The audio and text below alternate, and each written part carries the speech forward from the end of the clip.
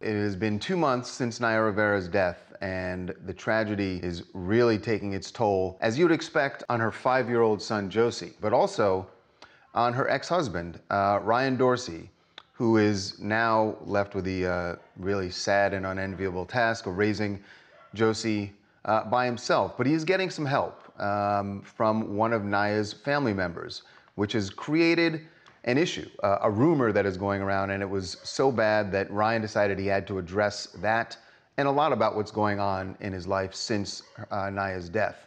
So here's what he said about the rumor, by the way, if you haven't heard it, is that he is dating Naya's sister.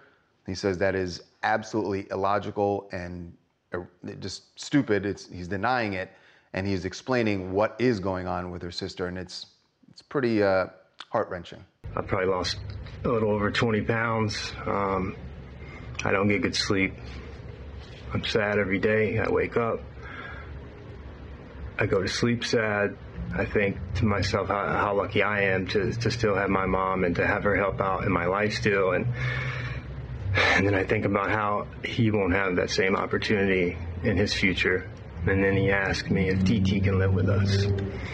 I want TT to live with us forever, because she's now the closest thing that he has to a mom. It's not forever, it's a temporary situation. And after all he's had to go through, how could you deny him that?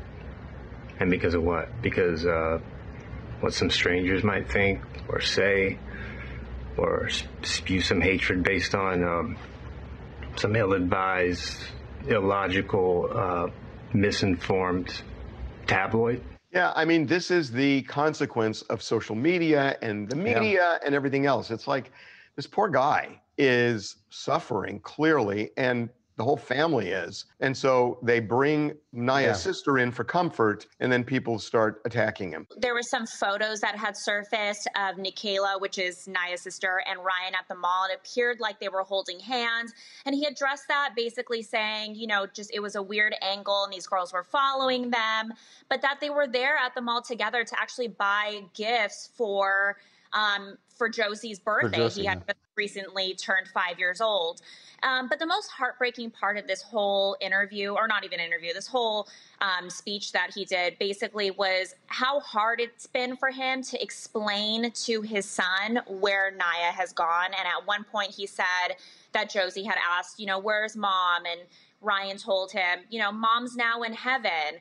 And Josie's response to that was, well, where's heaven? I want to go to heaven to see mom. So just little things like that that are just so heartbreaking to hear. And it seems like him and his family are doing the best that they can with the situation that they've been put in. Yeah, and it's not like people of any age can deal with this easily, because they can't. Right. But geez, he's a young guy, never dealt with anything like this. This has rocked his world to the core. And it's like, God, I can't believe people would. Right, that this is the person that I know, you know, we talk a lot about the hate that is on the internet, but man, you'd think every now and then they just give someone a pass. Nope. This seems to be a case where you want to give the pass.